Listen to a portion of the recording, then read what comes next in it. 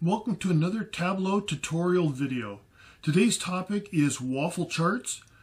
I haven't done these for a while because I don't like what you have to do to create them. But I'm going to show it to you here today because I've had some requests. Please subscribe, please leave a notification, and go check out my Patreon page. First thing we're going to need to do is create a secondary data set that has 1 through 9, actually it's 1 through 0, and 0, 1 through 9. 0 through 9. You need that in a separate data set. So we'll come over to the waffle chart. We have this waffle chart. This is the separate data set. I've got a couple items here. I'm going to bring the x coordinate to columns. I'm going to bring the y coordinate to rows.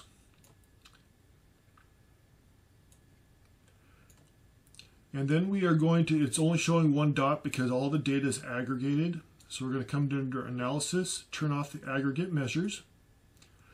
And we want to change these from circles. I suppose if you want to leave them as circles, you can. I want squares.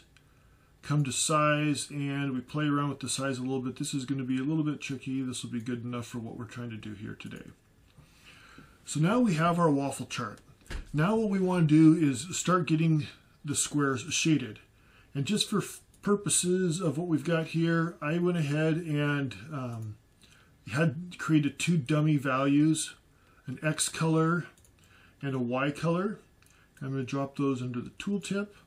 So as we go through, you'll be able to see what they all are. All right, so now to change the color, we are going to create a calculated field. And I'm going to call this shading.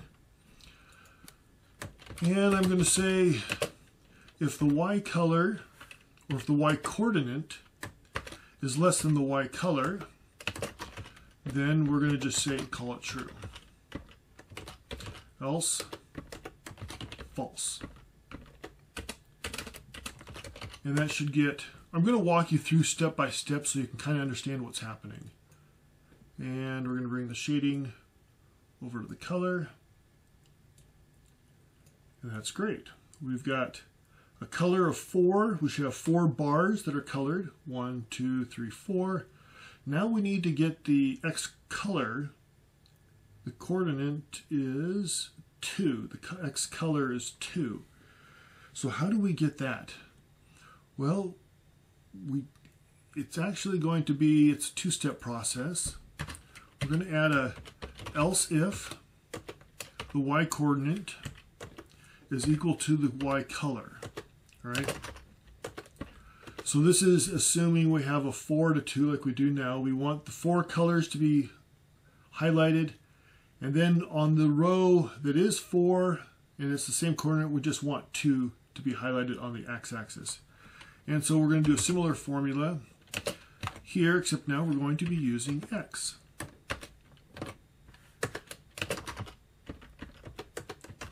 And we're just using true, and you could use something else if you wanted. Alright, so we hit apply, and now you see those 2 dots, which is exactly what we would expect. Alright, go ahead and play with that a little bit. Now we're going to take it to the next level. So we have this other data source in here, and it's PGA players and it's age. So what we're going to do now is we're going to just replace, instead of this Y color, we're going to replace it with the age. And this is going to be where it gets a little bit exciting. You type in age, you can see that's what we want. It's from that data source. When I hit yes, you're going to have something on your end that pops up and says, hey, there's not a relationship between these two data sets. That's going to cause problems. That's okay. Now, I know from previous experience, this needs to be an average. And I want to get this so that it is just, we're going to divide it by 10. And so we want just the 10th place, the 10 value. And so we're going to copy this down to every place where we had Y color. Paste it there. And how do we get the X? Good question. Actually, there is something called, I believe it's called the modulus. if you do a percent here, instead of taking this value and dividing it, this will give you the remainder. So if you had 35% divided by 10, it will give you the 5. All right. So go ahead and look that up in my other videos, modulus, M-O-D-O-L-U-S. All right, and so we'll see that we're getting an error. What's the error? Can't mix non-aggregate and aggregate.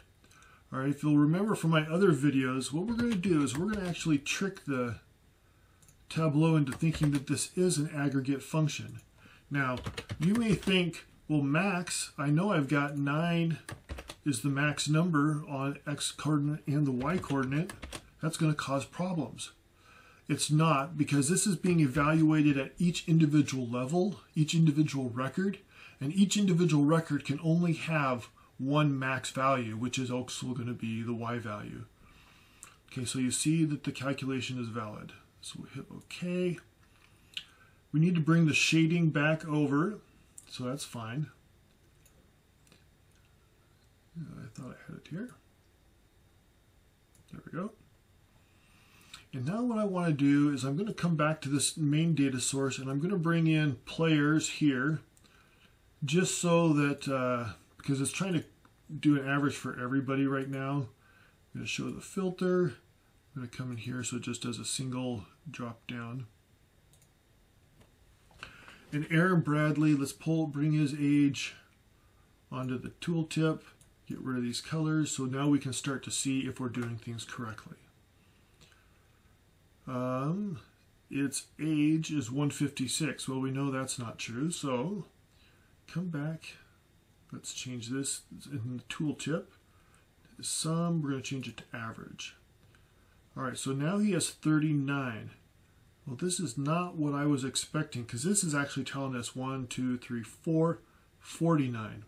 So there's a problem with the shading. And the issue is when you do rounding and you round to 0 integers, what is that going to round to? If you take that number, divide it by 10, you get 3.9. You're rounding up to 4. So there's another cool function that we're going to apply here.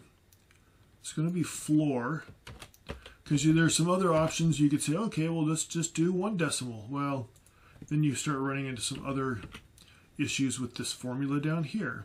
And what floor is going to do is it's going to round down. And that's what we want. And see over here, when it's doing the equals, we want it to round down as well. So you press apply, and now we have 1, 2, 3, and 9. All right, let's pick a couple different just to double check. And you can see this guy is 26. 1, 2, 3, 4, 5, 6. And we'll pick another guy, 31. And so now you have your waffle chart. And now you can do some cleanup if you'd like. Get rid of these. And you have some formatting over here. Going to do the lines. Get rid of all the grid lines, all the 0 lines. And you can kind of very faintly see that there's some axis rulers, so we're going to put those on no as well. And there you go. There is your waffle chart. Thank you for watching. Leave comments, and we'll see you on the next video.